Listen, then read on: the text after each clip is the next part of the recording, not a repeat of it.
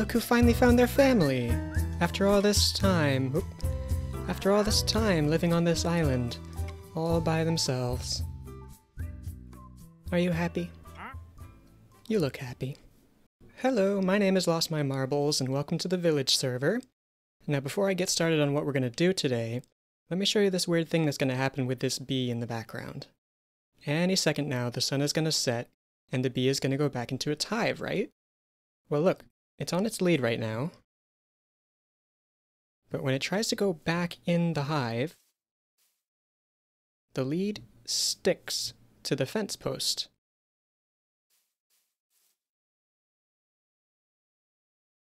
Any second now. Come on, go to sleep. Just want to take a nap on the ground? That's cool too. It's nighttime, you might as well go in.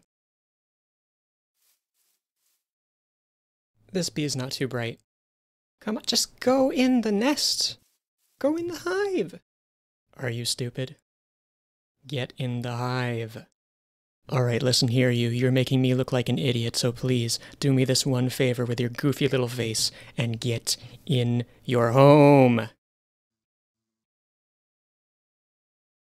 You know what? Forget it. You're useless. I guess I can't show this off right now. So, what are we doing today? Well, I've been working on this base for a good long while now. I think this week I might want to take a break and work on a different project, you know? So, with that goal in mind, I am working on collecting a bunch of items to work on a game. I'm still in the middle of collecting a good amount of random assorted items. Oh, I need more shulkers. That will all be used as cards, so to speak, in this game. I'm not going to spoil what it is just yet, but it will be fun, trust me. I think I'm going to build it over by spawn so that more people can interact with it. But for now, I've got a lot of items to collect, so I'll see you in a bit. Alright, this is what we ended up with. So let's go take these over to the skeleton grinder, because unfortunately now all of these items have to be renamed so that players don't accidentally run away with them after the game is over. Wouldn't that just be unfortunate if I had to do this all over again? Run! So I guess we're just doing this now. Have to place all of these boxes along the wall, and then manually, one by one, name every item its equivalent. Thankfully, I do have an experience farm here, but it does get clogged. I guess that's not really a concern for me right now. Apparently I'm still making kelp. Well, this is also going to take me a while, so once again, be right back.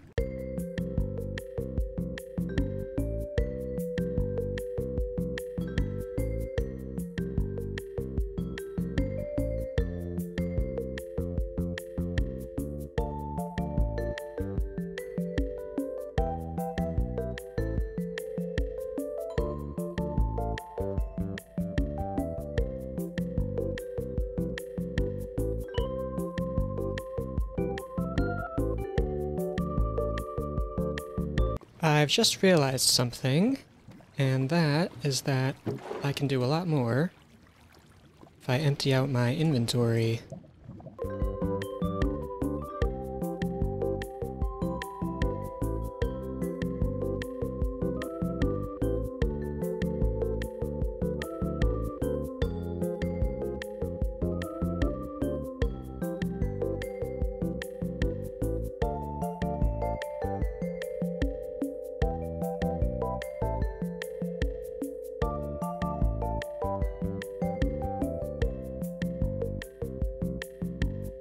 Right, an hour and a half, and about 5 anvils later, we're finally done.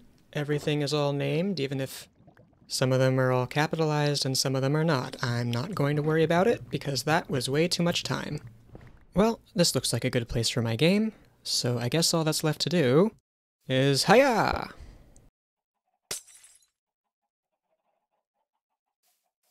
Oh, well I guess that's that. So we've got our snake oil salesman wagon here, complete with everything you need, including a place to sleep, some navigational tools, and plenty of storage for all of your wares. Now the reason for this is I have created the game Snake Oil in Minecraft, or at least I will have done so once we get the technical bits in. So the first thing I'm going to need is for the grass blocks to actually break when I hit them. That would be swell. Yeah, I win this round, thank you very much. This part of the system is responsible for choosing the customer, so when you push this button, you get a random roll. That will eventually show up in this dropper. Hold on, let me prime it. Okay, the next one will be skeleton. So, player gets the skeleton, they sit in the chair, and as the customer, as a skeleton, they will judge whoever is showing them their products, which I will get to in a little bit. And then the way this works is these heads are fed into these droppers, and then when you click the button, underneath the dropper fires, which launches the next head in there to prime it. And now, if I just do that, I have a return system. There we go. So part one, very simple, hopefully. Let's see if it works, just make sure. Yep, alright. I'm a bat. I'm done being a bat. I put it back. I'm a creeper. Done being a creeper. Put it back. Very good. And then the second part of the system, oops, let me get rid of that, is where you pick up your items to combine as a salesman. So I come back here, click it once, twice, 3 times, and then these 6 items, hold on, this was poorly planned. These are my items to combine to make a product. I go back here, see who my customer is, and then I go through my inventory and say what 2 items can I combine to make the perfect product to sell to them. So let's say, for example, my customer is an idiot. For some reason, they're just so dumb. I look in my inventory, I see I have calculator, helmet, apple. Apple? Hey, you're supposed to be renamed. I seem to have disturbed the forces of nature. So I have calculator, helmet, apple, target, jungle, and chestplate to combine. Now for an idiot, I'm going to try and sell them a calculator helmet so that they don't have to do math in their head. I now have to make a presentation. I give them a speech, a sales pitch if you will, about why this is the perfect product for them. The other players will go around selling their products too, and at the end, the customer picks a winner. And they say, I want your product. Whoever sold that product then gets the point. And you go around until everyone has taken turns being the customer. And of course, when the salesmen are done, they can put their items right back in here. That's not an item. There we go. Confused yet? Well, hopefully I'll have some friends on soon to try it out. And then you'll be able to see how it works in action. Before this episode is through, I still have a couple of chores to take care of, starting with finally lighting this place up. I am done.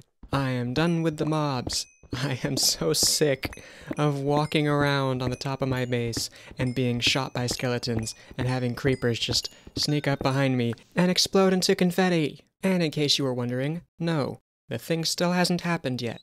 I don't know what it will take to convince this bee to get back inside so I can show this one thing off. So I guess it's just time to dance around placing torches everywhere and hoping I don't miss anything.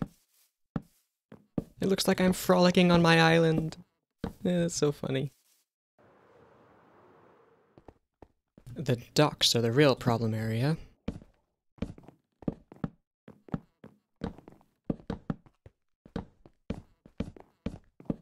There now, if that's not mob-proof, I don't know what is.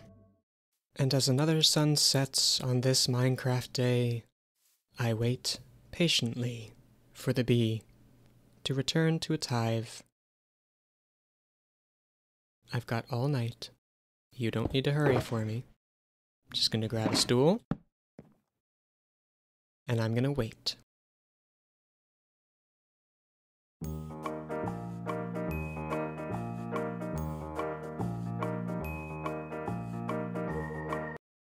I believe in you. You've got this.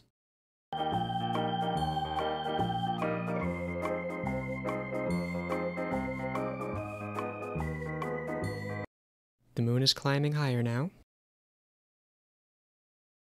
Isn't that your indication?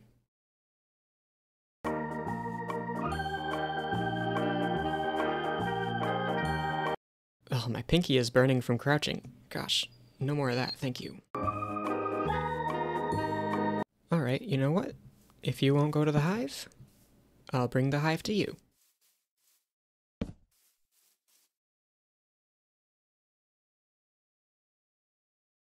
In you go. Yes! Okay, finally, it happened. Look, I have the lead, but look at that! The fence post is just there. It can just be like that. And it doesn't even matter if you put blocks on top. I'm sure that has plenty of building implications, but I'll be honest, I'm not the smartest one to come up with those, so I'm very glad that that worked. I wonder... Nope. I don't get extra leads for that. Oh well. At least it finally worked. Now it's time for me to go to bed. In the boiler room, as usual. Well, it looks like Slinky hasn't taken his prank down just yet. I saw in his video he has a new bedroom. Hi, kitty! So I'm gonna go check that out.